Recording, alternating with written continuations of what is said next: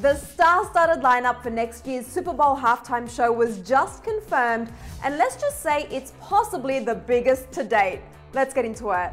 In case Bennifer wasn't proof that we're all just reliving the early 2000s, the 2020 Super Bowl halftime show performers were just announced, and it got fans feeling all kinds of nostalgia. Pepsi just revealed that Snoop Dogg, Dr. Dre, Mary J. Blige, Eminem, and Kendrick Lamar are teaming up for what is sure to be one of the most epic halftime shows in history. The NFL also made the official announcement on their Instagram with ice-cold artwork of the performers, alongside a caption that partly read, 43 Grammys, 19 #1 Billboard albums, and 5 legendary artists on the biggest stage in Los Angeles for the Super Bowl 56 Pepsi halftime show. This marks the first time all 5 legendary artists will perform together on stage, and it holds an extra special significance for the greater Los Angeles community, as not only Dre, Snoop, and Kendrick are native Angelenos, but the city is also hosting the Super Bowl for the first time in nearly 30 years. Dre told Variety, "The opportunity to perform at the Super Bowl halftime show and to do it in my own backyard will be one of the biggest thrills of my career. I'm grateful to Jay-Z, Rock Nation, the NFL, and Pepsi, as well as Snoop Dogg, Eminem, Mary J. Blige, and Kendrick Lamar for joining me in what will be an unforgettable cultural moment."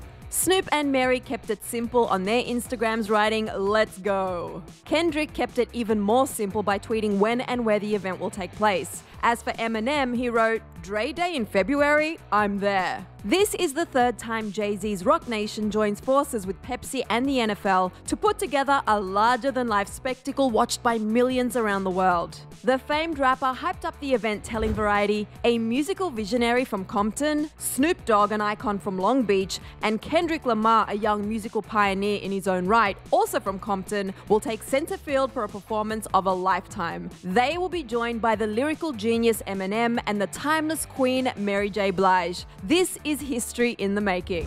As you guys know, The Weeknd took over the field in Tampa Bay last year to play out his vision all by himself. And the year before that, Jennifer Lopez and Shakira rocked the house in Miami with a little help from Bad Bunny and J Balvin. And as fate would have it, it seems Snoop was actually the one who manifested this dream musical lineup into existence. In an interview back in January 2020, when he said, "I ain't never played the Super Bowl. I'm waiting for 2022, when they bring it to Los Angeles. I think it should be Snoop Dogg and Dr. Dre. Y'all heard it, CBS? Get it together. Get your money together. Y'all got a couple of years to get it together. Hello." You tell them, Snoop. So mark your calendars, because come February 13, 2022, the party will be held at the SoFi Stadium in Inglewood, California, and we cannot wait to tune in and watch.